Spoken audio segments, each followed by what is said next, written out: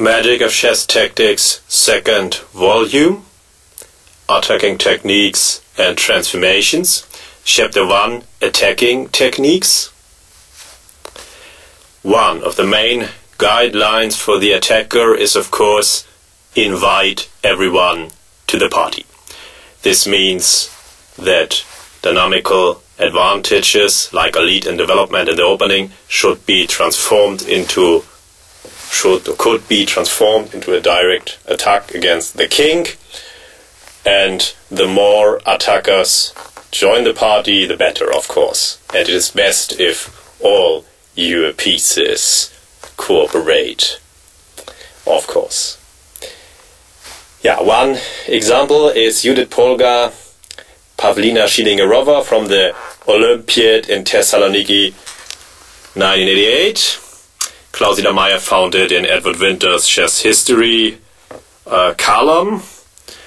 And yeah, the 12-year-old Judith Polgar really had a strong Olympiad on second board, scoring 12.5 out of 13 games. Many with brilliant attacks, like in this game.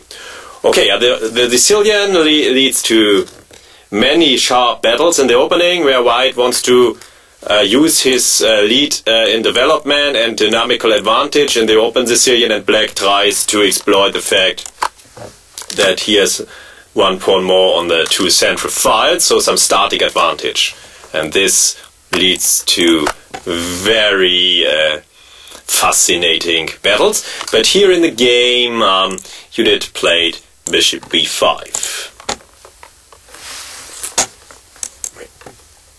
But it will get sharp very quickly, so yeah. Her idea is to recapture on d4 even with a pawn, not to have this problem that Black has more pawns on the central files. Which in a way is a static advantage, of course. Okay, e5 may be a bit optimistic, I don't know. But okay, maybe knight f6 is better, but okay. Yeah, how to inject dynamics now, how to use White's lead in development. Yeah, and Judith very boldly sacrificed a pawn to increase her lead in development and to give her better dynamical chances. Okay, how to continue?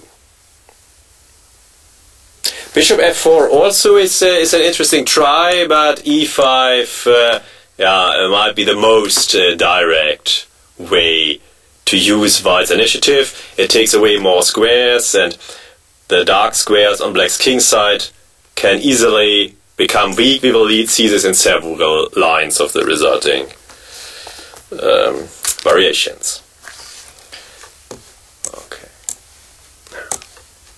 Judith develops forcefully. Now she wins back the pawn and increases the pressure on the dark squares. How to defend with Black? Defending is often more difficult than attacking for most humans. Knight f5 is best according to Klaus Meyer's analysis. This was a game Harandi against Chandler, and now Meyer gives bishop d3.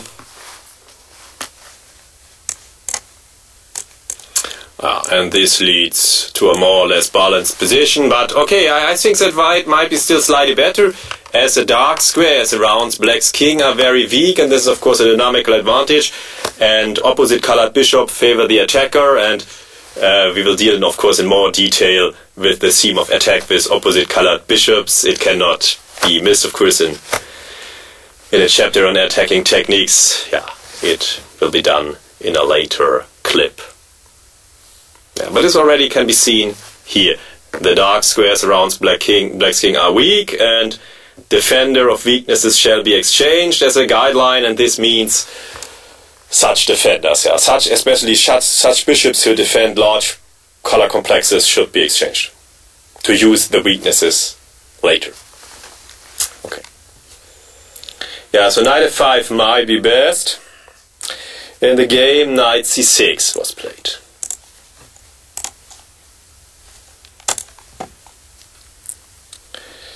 Okay. Yeah. Judith develops very forcefully her pieces to good squares. She brings into play all her army. Yeah, and now a critical position has been reached for the defender. What to do? Black must bring more pieces into play now. d5 is best. And critical. And then white still is slightly better due to the strong pressure on the dark squares. But it's of course not so clear. Yeah, and here we reach another interesting attacking problem or formation. The famous queen and knight duo in the attack on the weakened dark squares around the king. So white is better here, but of course not as much as in the game. Yeah, and of course this theme, queen and knight in the attack, will be also dealt with in a later clip. Okay. Yeah, so d5 is best here to bring all forces into play. This guideline is also valid for the defender, and it's of course, yeah, it's a good guideline. Okay. In the game, bishop takes c5 was played, and this is a losing mistake. Black just doesn't have time to grab this pawn. How did Judith Polgar exploit it? Invite everyone to the party, so she played her sleeping queen's rook to the central file. Yeah, and now it's over. This brings another piece into the attack. It brings into play options against the bishop e5, and the bishop e5 is an extremely valuable piece which normally cannot be given, but here black is already lost. After bishop g7, bishop c4, white's attack is also can also not be parried.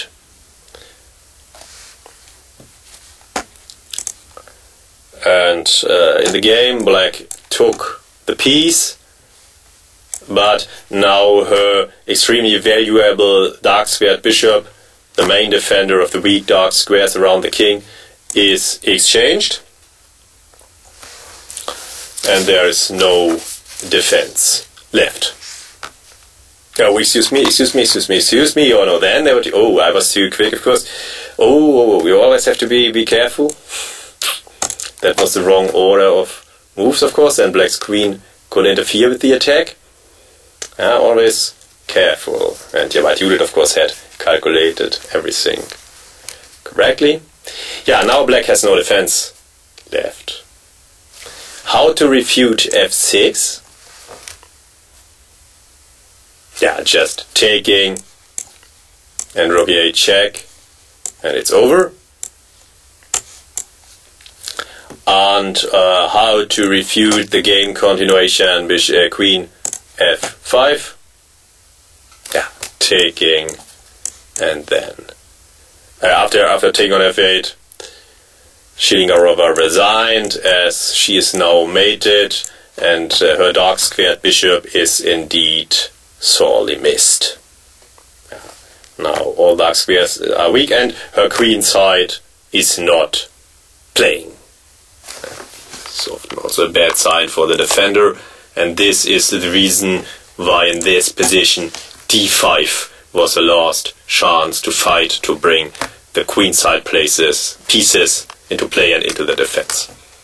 Yeah, and Judith here played it very well and had calculated this most probably in advance already, that with rook a e1 she should be winning. This brings another very strong piece into the attack, which in the end of course would have delivered the mate. And so the guideline, invite everyone to the party, bring all pieces into the attack, is of course a very good one.